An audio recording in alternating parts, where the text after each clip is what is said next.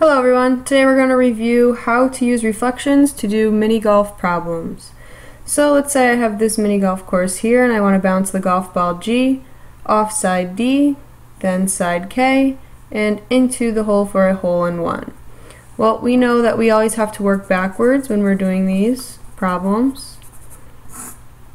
So that means I need to reflect over the side K first, then side D second.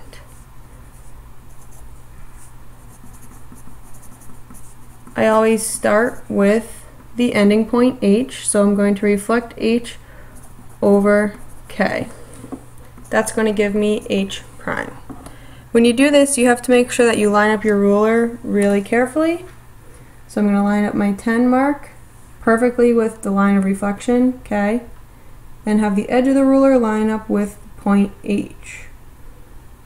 And I can see that this is about 1.6 centimeters away. So I do the same on the other side.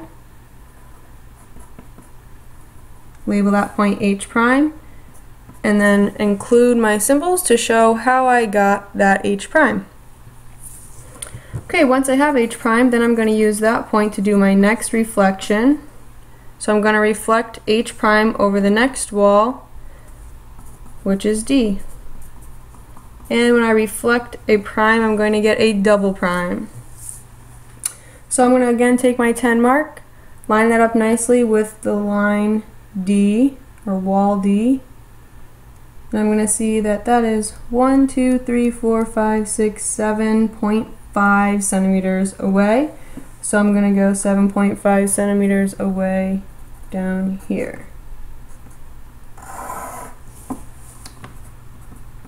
And then also include my symbols. Once I have my two reflection points, then this is where I start connecting back to the start. So I want to connect G to my last reflection point, H double prime.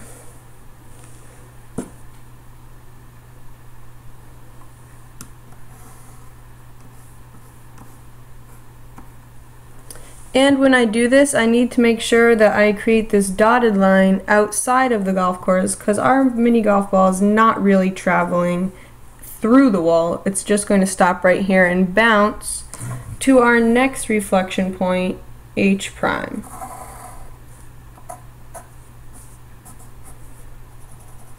Again, it's not going to go through the wall, rather it will bounce right off this wall into the hole for a hole-in-one. So after we connected G to H double prime, we bounced off the wall to H prime. And then from this point, we bounced off the wall to H. And then lastly, make sure you draw your arrows to show the path that the ball is actually traveling.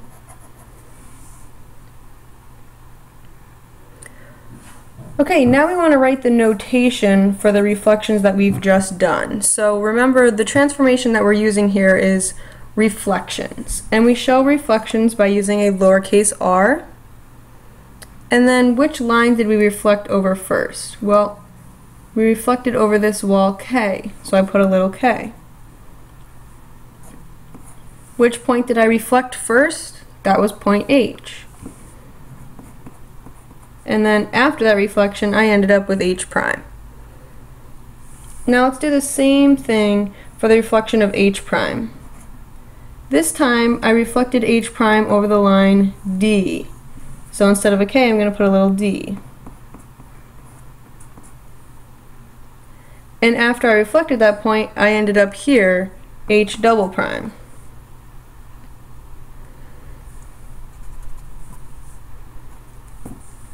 Okay, do we notice anything similar about both of these notations? Well, they both have an H prime.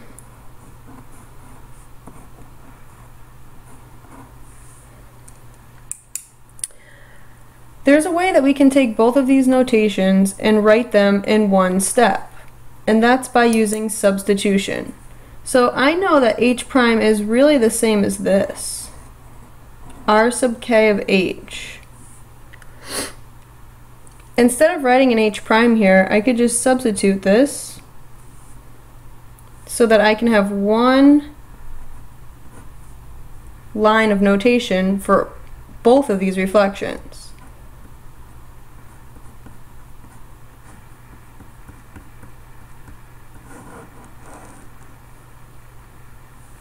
This is known as a composite reflection.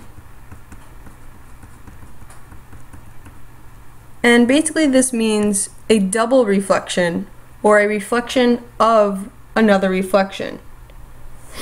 And when we read this notation, we would say, reflect the point H over the line K first, then take that point, which we know was H prime, and reflect H prime over D to get H double prime. And that's basically what we do in these mini golf problems. We do composite reflections, which we'll practice more in our next lesson. Thanks for listening.